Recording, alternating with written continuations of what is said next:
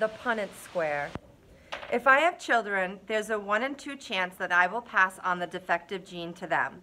That doesn't mean they'll look like August, but they'll carry the gene that got double dosed in August and helped make him the way he is. If I marry someone who has the same defective gene, there's a 1 in 2 chance that our kids will carry the gene and look totally normal. A 1 in 4 chance that our kids will not carry the gene at all, and a 1 in 4 chance that our kids will look like August.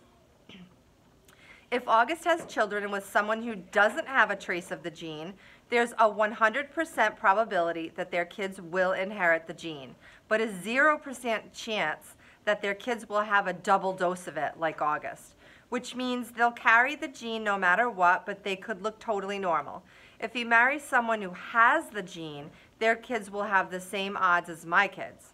This only explains the part of August that's explainable.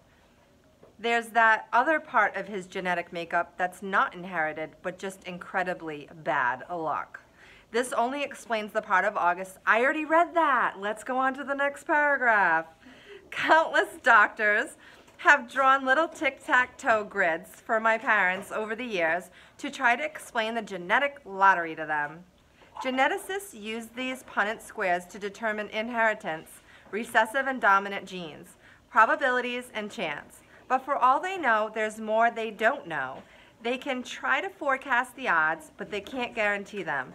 They use terms like germline mosaicism, chromosome rearrangement, or delayed mutation to explain why their science is not an exact science. I actually like how doctors talk.